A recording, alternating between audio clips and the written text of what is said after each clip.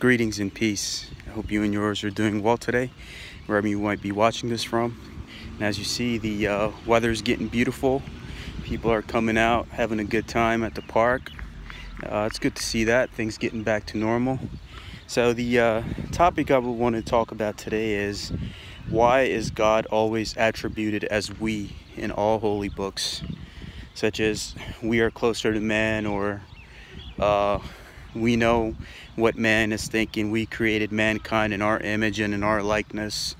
So why is it always referred as we, the Most High? So the reason is because all of this reality that you see, including you, including me, or whoever you might know, we're all an extension of the Creator. We're all an extension of the divine force. And we're a thought inside the mind of the Most High. We're a thought. If you think somebody is different from you, you're both an extension of that thought. You're not too different from each other. And once you realize that, all the hate, negativity, jealousy, envy, all those things will be removed from you, because you know that the only reality is the Most High. Everything else is an illusion. And you realize that all that I'm seeing right now, it's part of that dream-like thought state of the Creator that we're in.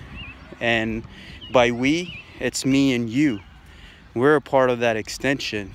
That's why in the book of Luke, in the Holy Bible, it says that kingdom of heaven is within. And the Holy Quran, Surah 50, it says that we are closer to mankind than his jugular vein. So we is basically me. I have that divinity within me to get myself so good in my spiritual and other endeavors that I can get closer to the Creator, just like anybody else out here.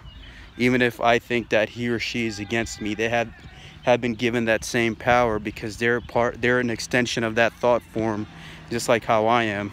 So we is you and me, and we is what is teaching you is that it's not I, it's we. Everything is a collective. Everything is a collective. The Prophet Muhammad, peace be upon him, he needed his companions to guide him through his journey, right? You had Christ. He had his disciples to help him get through his journey. You had Moses. He had his disciples help him get through his journey. We all need each other. It's all one, brotherhood of mankind under, the extension of the Most High Creator. We are that extension of each other. So stop thinking about, this is what I look like, this is what they look like, this is what I pray, this is what they pray, or this is where they're from and I'm from here. All of that is an illusion. You're all a part of that thought form that's being projected into this reality.